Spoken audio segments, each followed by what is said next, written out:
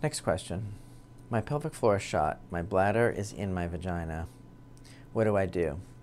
It sounds like you're having pelvic organ prolapse, or if the bladder is falling into the vagina or falling out, it's called a cystocele to be specific.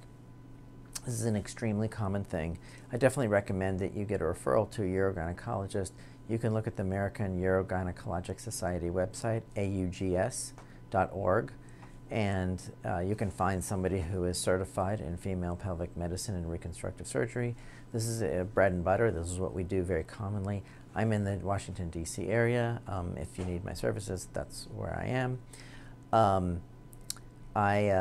Also, there can be some symptoms that heaviness, pelvic pressure, bulging, something falling out the vagina. It's very common to have it towards the end of the day, maybe when you've been on your feet for a long time. Gravity can be a part of this as well. It can be difficult to empty your bladder because if the bladder is dropping out so far, the urethra actually gets kinked over.